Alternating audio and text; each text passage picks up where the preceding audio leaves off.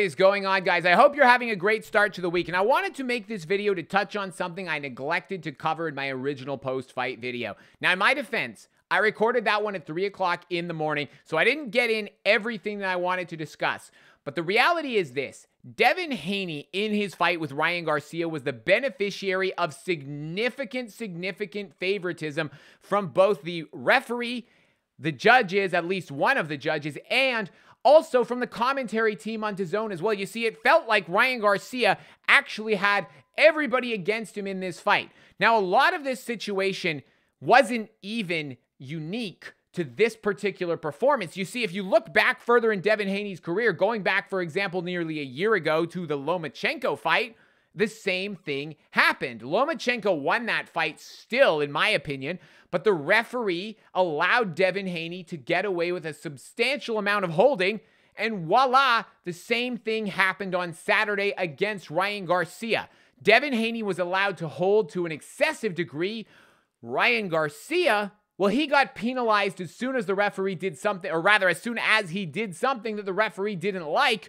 He wasn't even warned. Straight in with the points deduction, and it turned around that Ryan Garcia actually scored a knockdown into one in which suddenly Devin Haney was handed a lifeline with that points deduction. And the reality of all this situation, though, is Devin Haney's weaknesses as a fighter were brutally exposed here because of the fact that he needed all of this help, and he got it, and he still couldn't get the job done. And worse than that, Devin Haney was actually doing all of this against a guy that he'd faced in the amateurs 6 times. Not once, not twice, 6 times.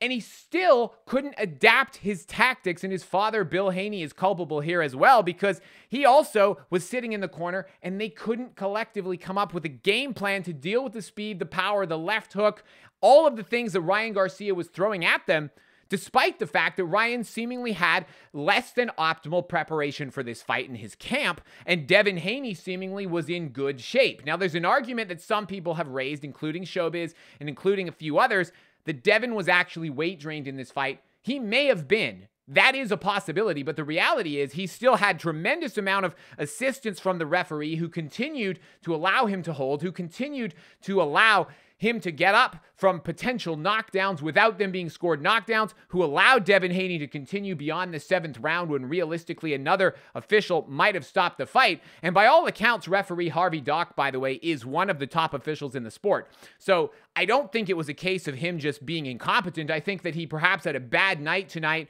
or perhaps because of the way Ryan Garcia behaved, he was subconsciously influenced to rule the fight against him. Whatever way you want to look at it, Devin Haney should have been stopped sooner than he was. He wasn't. And Ryan Garcia, once he actually made it to the scorecards, nearly got robbed of this fight by the judges. And it's not the first time that that has happened in a Devin Haney fight.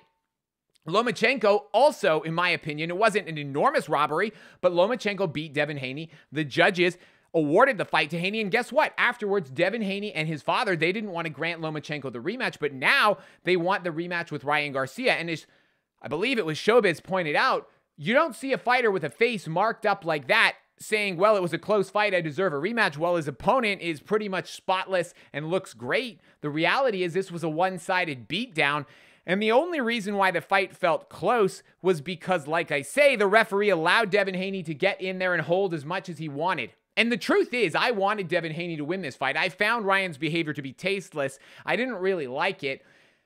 But guess what? Watching the fight, I was extremely frustrated by Ryan, or rather by Devin's inability to adapt.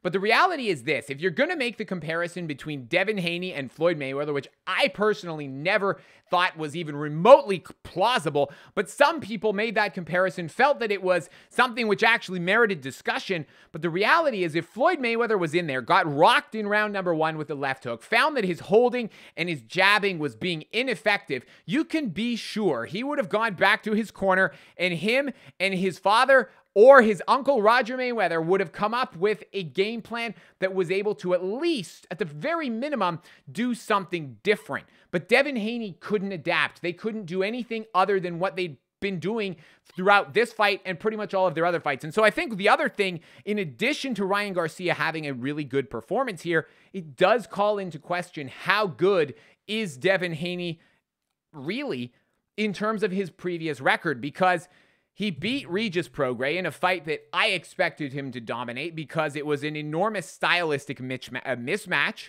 He did what he was expected to do, what I expected him to do. But prior to that, he lost to Lomachenko. So realistically, I think he's lost 2 out of his last 3 fights. And then prior to that, best wins are against George Kambosos twice, a limited fighter who respectfully only has that 1 win against Teofimo Lopez to hang his hat on. So George Kambosos is not the greatest champion at this weight class. He never has been, but that's basically where Devin Haney made his name. Those 2 wins, and then the robbery, or at least the decision, which I don't feel he should have got against Lomachenko, followed by a mismatch, or at the very least, a dominant performance against an opponent who really was, in my opinion, overrated by a lot of people in Regis Prograis, and now he lost to Ryan Garcia. I still feel like Devin Haney can come back from this. I still feel like he has a lot of talent, but the reality is this. He had everything going for him in this fight, and Ryan Garcia overcame all of the odds, all of the problems that he inflicted on himself, and he put in a tremendous, tremendous performance. Now, I hope Ryan Garcia can take away from this that he has the potential to go on and really have a stellar career if he can sort himself out outside of the ring. I hope Ryan Garcia doesn't allow the takeaway from this fight to be that he can drink and do whatever else he's been doing and it won't have any effect, because eventually it will. But Ryan Garcia clearly has a tremendous amount of talent, and I believe if he can sort himself out on the basis of this performance, he can be a problem for a lot of boxers out there, and I think we could be in for some very exciting fights. So I hold my hands up once again and say I got this prediction very wrong. I believed that Ryan Garcia had talent. I made a video about it a few weeks before the fight where I said Ryan Garcia could potentially cause Devin Haney problems, but where I thought he would lose was the fact that his preparations were compromised by his unprofessionalism outside of the ring.